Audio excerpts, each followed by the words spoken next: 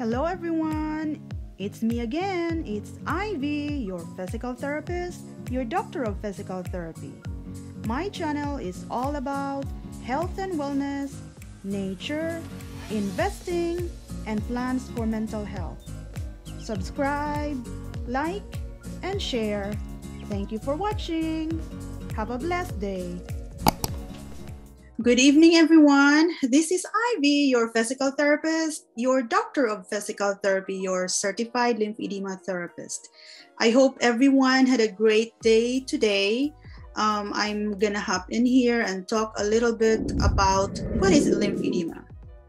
Okay, so I have been doing a series of videos just for information, for education, for my clients and for families that have that has lymphedema from different causes.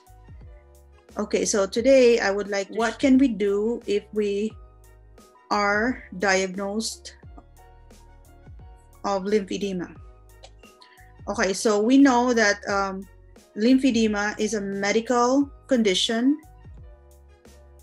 because of an abnormal swelling of a part of the extremities. It could be our upper body or lower body, the trunk. Actually, all parts of the body can have lymphedema. And what is the reason or the cause for this? Lymphedema is caused by the failure of our lymphatic system to eliminate or get rid of lymph fluid into the circulation. So there is an abnormal protein-rich fluid buildup outside the tissue cells of the body. And lymphedema is an abnormal swelling of the extremities, the trunk, and other parts of our body due to the failure of the lymphatic system to eliminate or to get rid of the lymph fluid into the circulation. There is an abnormal buildup or increased protein-rich fluid in the outside of the tissue cells of the body. The lymphatic system is developed as an offshoot of the venous system from the veins.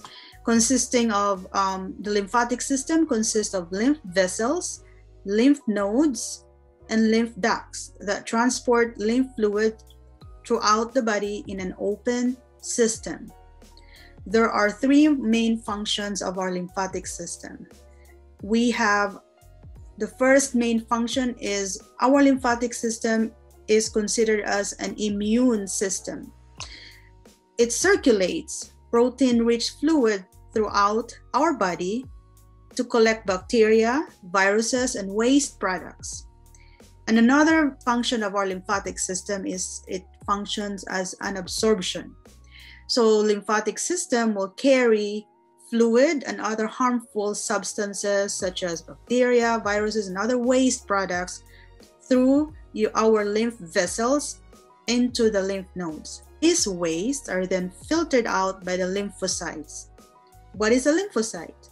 A lymphocyte is an infection-fighting cells that live in our lymph nodes, and ultimately this will be flushed from our body. Okay, and the third main function of our lymphatic system is the fluid balance. Fluid balance, so there is a balance of fluid in our body. The lymphatic system helps maintain the fluid balance in the body by collecting excess fluid and other particulate matter or waste products from the tissues and depositing them into the bloodstream. There, it will go through the circulation and will be taken out of the body through the excretory system. So those are the three main functions of our lymphatic system. It is immunity for our immune system, it's for absorption, and lastly, it is also for fluid balance. Okay. All right, so this was what I was talking about. The three main functions of the lymphatic system is a fluid. It functions as a fluid balance system. It is an immune system, and it's for absorption. Okay, so this is what I'm talking about. This is what it looks like. This is our lymphatic system. If you see in this picture, the whole body, this green, this is the green colored like roots, or it looks like roots, but these are lymphatic system. We have over here, we get the cervical lymph nodes, we got the cervical lymph nodes here, right here. We have the axillary lymph nodes right over here, and then the other side. We get the spleen. Actually, the spleen is part of our lymphatic system. And then over here, down at the back portion, we have the lumbar lymph nodes. And we have the pelvic lymph nodes. And then we actually have the inguinal lymph nodes here on this side here, going down to our extremities. And at the back of the knee, we got the popliteal lymph nodes also there. And all of this green, it might not show up so clear on the screen, but all this green stuff on the whole body is our lymphatic system. Okay, so we have the lymphatic system. We have the circulatory system. We know earlier that the lymphatic system is an offshoot of our venous system, in which our venous system is part of the circulatory system. We're so familiar with the circulatory system. We get the veins and the arteries. So the red color here is the red, which is the artery. I'm so sorry. Artery. It is oxygen-rich blood. It consists of oxygen-rich blood, and the blue in the picture is the oxygen-poor blood. So that's our venous system. All right, let me stop the share. Okay, so our circulatory system or the cardiovascular system, what is the function of our circulatory system in comparison to our lymphatic system? Our circulatory system or our cardiovascular system, which consists of the heart and the blood vessels which consisted of our arteries and our veins, they deliver nutrients and oxygen to all the cells in the body. That's the main function of our circulatory system. Okay. And going forward, if we compare the circulatory system to the lymphatic system, the circulatory system, the blood flows from the arteries and it goes to the capillaries, to the veins, and then it goes back to the heart. So it's like a closed system. From the arteries, it goes to the capillaries, and then it goes to the veins and back to the heart. And it supplies nutrients with an oxygenated blood to the cells of the body. So then from the cells of the body, there's no oxygen. The blood from there is not non-oxygenated. The blue blood goes back to the circulation, back to the heart. Once it reaches the heart, it becomes an oxygenated blood. That's why in the picture earlier, it was a red colored circulation, or the red blood, which is rich in oxygen. On the other hand, our lymphatic system, we know that they consist of the lymphatic vessels, the lymphatic trunk, the collecting trunk, the veins, and the bloodstreams, and we have those lymph nodes as well. And they function as an absorption system, as an immune system, and then as a fluid balance. So unlike the circulatory system, our lymphatic system is an open circuit, meaning it goes from one direction to the other, and it doesn't come back to the heart. It just go back to the side and then back to the other side. So that's our lymphatic and circulatory system. But let me share you again this. I want you to see so that you will have an idea what is lymphedema, what does it look like. And I'm just going to show you this picture of this lymphedema. So slideshow. Look at this. Over here, this is the upper, but as I've said, the lymphedema can affect the whole part of the body. So over here, it shows up, this is an example of upper arm or upper extremity lymphedema.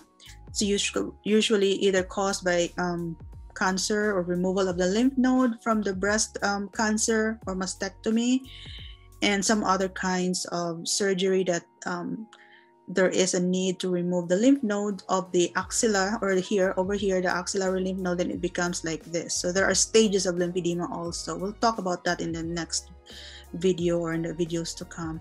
Over here in the middle, you see this is like this is a typical a very common type of leg lymphedema. The cause here might be primary, meaning it's genetic, or it's idiopathic, meaning they have it when they were born or when they at a certain age, or it could be from a parasite. I think in my other video I talk about the parasite called filariasis, which gets into the skin. Actually, it's caused by a mosquito bite, and it's not very common in America. It's usually common in the tropical countries. And so when the mosquito bites your skin and they have the parasite in it, and it gets into your skin, and it becomes a lymphedema, which is caused by the parasite rhiasis. And it could also be caused by a removal of the inguinal lymph node if the person that has the lymphedema have a cancer somewhere in the abdomen part, or in the prostate area, or any removal of tumor with a removal of the lymph node in the inguinal region. It can also lead to lymphedema, and it probably will look like this. Now, in this picture, this is a neck lymphedema that's caused. It looks like it's caused after. It is a side effect of radiation that causes the skin to be fibrotic, and then there will be no more good circulation of the lymphatic system in this particular area. You can also have lymphedema on your face when there is a tumor or a cancer in the facial area or in the mouth area, and then you remove some of the cervical lymph nodes here, and it causes the face or part of your neck to get swollen. So those are some of the pictures of images of lymphedema.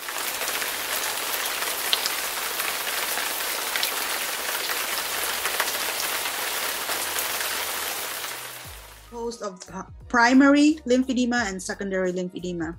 So when you say primary lymphedema, there is an absence of the lymphatic system when the baby or someone is born with no lymphatic system, and it's usually hereditary or genetic, and meaning they have that at a very young age, because their primary lymphedema can occur from 0 to birth, and then from a certain age from birth to teenager. There's an abnormality, or there is absence of part of the lymphatic system or the whole lymphatic system. Now, secondary lymphedema, by the term itself, secondary, it is caused by something. Could be a procedure, it could be from cancer, it could be from radiation, from chemotherapy, filariasis, parasite infection. So those are the two main types of lymphedema or classification of lymphedema. Primary lymphedema, which is the cause could be unknown, it's genetic, it's idiopathic. And then of course the secondary, which is secondary lymphedema due to the injury of the lymphatic system. Or maybe okay, so that's how you say filariasis. So you see right here, it's not very clear, but look at the picture of the leg. So this is what is a typical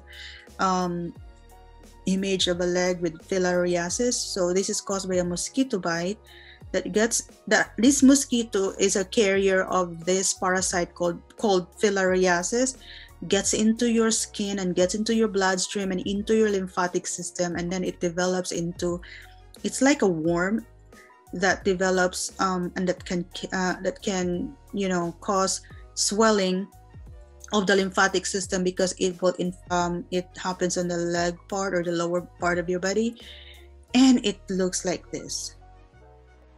We will talk about treatment in the succeeding video. So this is another picture right here of the primary types of the types of primary lymphedema. Remember the genetic or the unknown cause. So over here, this is the lymphedema precox, and the Milroy's disease, and the lymphedema tardus. So this is infancy. So look at this little legs here. This is a picture of children with lymphedema of their legs. So that's the one. Okay, I'm back. All right, so I would like to talk about the signs and symptoms of lymphedema. How do we know that someone has lymphedema? Okay, the most common signs that a person has lymphedema, might have lymphedema, is the swelling of a particular part of the body. It could be swelling of the arms, swelling of the legs, your fingers, your toes, could be your face, your neck, everything. It's an abnormal swelling. So then you think like, okay, what's going on with this person? And then a particular person would also feel heaviness or tightness on a particular part of the body that is swollen or big. There is restriction of the range of motion. Sometimes it is painful, but they said that lymphedema itself is not painful. What causes the pain, if there is a very enlarged joint or enlarged part of the body, and it's so heavy and it's so full of fluid that it pinches the nerve endings on where the affectation is, that causes the pain. Or it could be from the joint problem that the patient already have, then that causes pain for a person with lymphedema. And it's usually when part of your body is big and swollen, it's not very comfortable. Another problem is discomfort and ache and pain. And then because you have swelling on that part of the body, infection is always recurrent, meaning you always have problem with recurring infections. There is also fibrosis or hardening or thickening of the skin that has been affected by the lymphedema. All right, so there are stages of lymphedema. The stages of lymphedema, stage 0, there is no visible edema or injury to the lymphatic system. You do not see any swelling or edema on the part of the body that's affected. Now that's stage 0. Now, why do you have to stage that if there's no edema? Now, this usually occurs if for secondary lymphedema, like say, for example, you have mastectomy and your doctor removed some part of your lymph nodes, then we know for a fact that removing the lymph node, which is one of the main part of lymphatic system, is already an injury, to the lymphatic system. Even though there is no visible edema, we know that there was an injury, then we stage that as 0. Now we can go to stage 1, which is there is a visible edema, which is pitting edema. So pitting edema, you push your hand in here and then the edema stays in there. Like there is an indentation that you see visibly. That's stage 1. Now stage 2 is there is a visible edema. It could be as big or the same size as stage 1. The only difference is in stage 2, it's a non-pitting edema. And on the stage 3 of a lymphedema, there is visible edema. You can see that there's swelling and there's edema of the part that's been affected. There is also a skin discoloration. There's a change in color. It could be purplish or more like brown or darker compared to the rest of the skin of the body. And it is also very hard or thickened. So that's stage 3. So we have 0, 1, 2, and 3. Those are the 3 stages of lymphedema. Okay. So how do we diagnose, or how do we know we have lymphedema? Diagnosing a person who might have lymphedema entails a complete assessment of the body system. We have to perform a thorough assessment or evaluation of the whole body system, not just where the affectation is. It is a rule of thumb that a definitive diagnosis of lymphedema and its causative factor is unique for each client. So you have to assess a patient or a client as an individual person, not just like a generalized assessment of a lymphedema. So if you are at risk of lymphedema because you just had surgery that involves removing your lymph nodes or cutting parts of your lymphatic system, such as for clients with cancer surgeries, then your doctor may diagnose you with having lymphedema based on the signs and symptoms and the history of the removal of the lymph node or cutting of the parts of your lymphatic system because of the cancer diagnosis.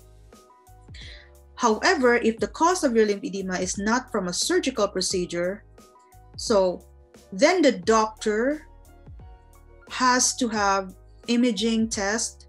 They do some imaging test or to further investigate if it is a lymphatic system that's problematic, or it could be the veins or your artery, before the doctor can give you a definitive diagnosis of lymphedema. So those are the two main considerations. If you have the surgery done because of removal of a lymph node from your cancer or removal of cutting parts of your lymphatic system, then for sure you have lymphedema. On the other hand, if there is no surgical procedure and then you're showing some of the signs and symptoms of a client or a patient that might have lymphedema, then the doctor will order further imaging tests or procedures to rule out lymphedema. So what are some of the most common tests that the doctor will have you do?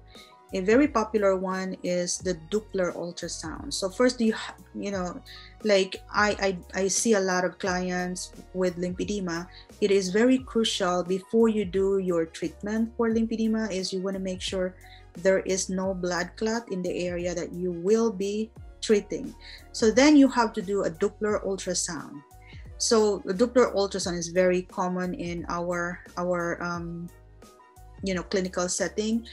Like even without lymphedema, if the patient is showing signs and symptoms of pain on a particular part of the body with swelling and redness, we always try to order a Doppler ultrasound just to make sure there is no blood clot on the area where the affectation or the swelling or the pain is. So what is a Doppler ultrasound? A Doppler ultrasound, it is a conventional ultrasound that looks onto the blood flow and pressure using a high frequency sound waves.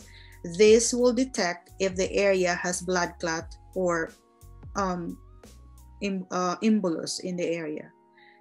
Okay, so that's the Doppler. Also further investigate and will do a CT scan.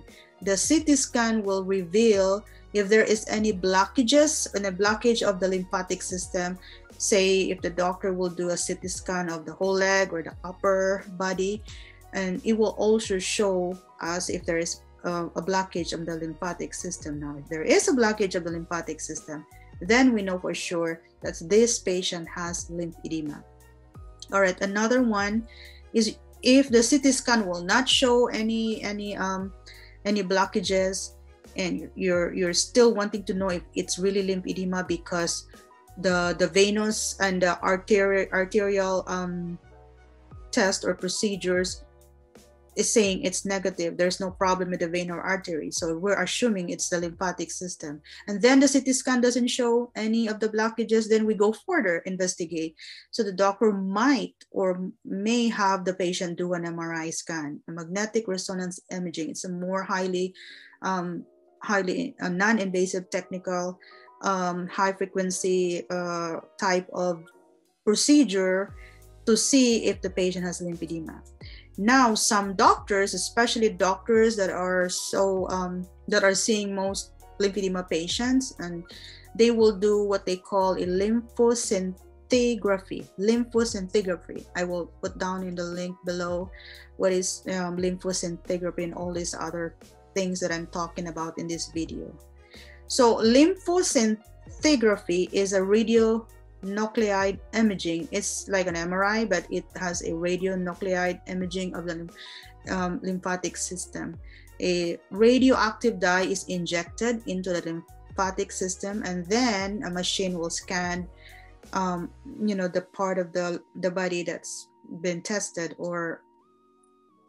and then the result of these images will show the dye moving from your lymph vessels and can highlight if there is any blockages. So it's basically almost the same as MRI. The only difference is in here they have to put a radionuclide dye on the lymphatic system through injection in order for the scan to see more specifically where the problem is, if there's any blockages. So those are some of the tests that the doctor will order for the patient to be tested in order to rule out if he or she has a lymphedema.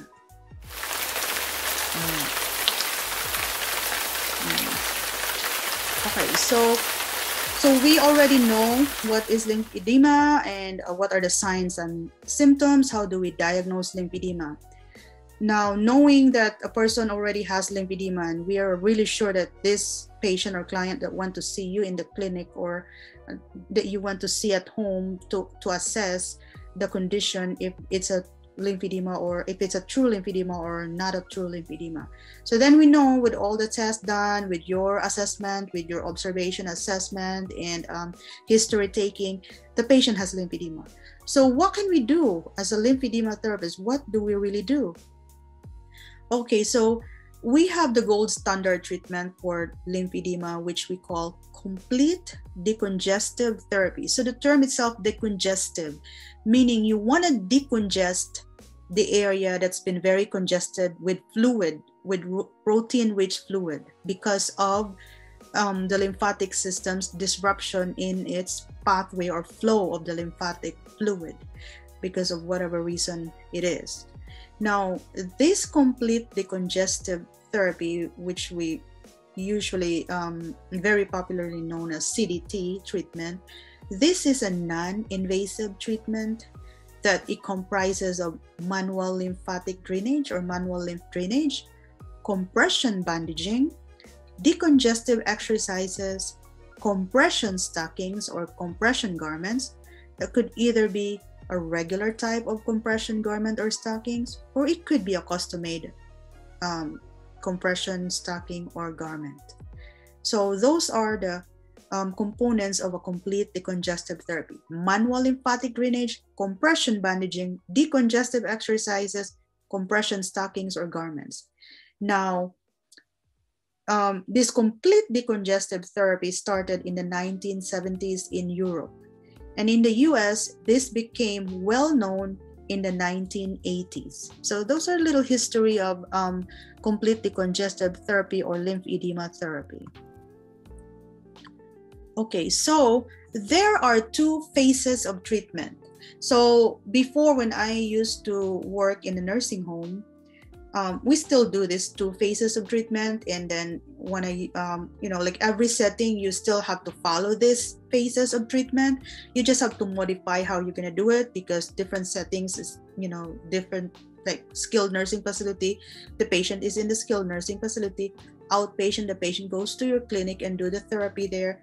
Now, when you do home health therapy, you go to the patient's house and do your lymphedema therapy there for the patient. So phase one consists of skin care, manual lymphatic drainage, decongestive exercises, compression therapy. So if you think about it, all those complete decongestive therapy has to be done in phase one. So phase one, the goal of the treatment is to obtain maximum reduction of the fluid, to get the fluid size and volume to decrease as much as you can. So in this phase, the certified lymphedema therapist that sees the patient usually does all the therapy, meaning you do everything for the patient. And while doing all the treatment, of course you have to start educating the patient. Education starts from the day you see the patient, to gather history and to get to know the patient and do the complete assessment. And every time you go back or the patient goes back to see you, education continues as well. Now, this is a phase one, is a comprehensive complete decongestive therapy. Now, when you go to the phase two, that means it's called self-management. The goal of phase two, which is self-management, is for maintenance. You want to make sure that the patient will be able to manage the condition, will be able to perform self-management of complete decongestive therapy for herself or for himself. Now, if he or she can't do it alone, then you need to educate or train the family member or the caregiver to do the maintenance therapy, which also still consists of complete decongestive therapy. Okay, so that's the two phases of treatment for lymphedema. Okay, so the big question now is, who can treat a lymphedema patient? Is there a specific, do you have to be a bachelor's degree or doctorate degree to have to treat a lymphedema patient?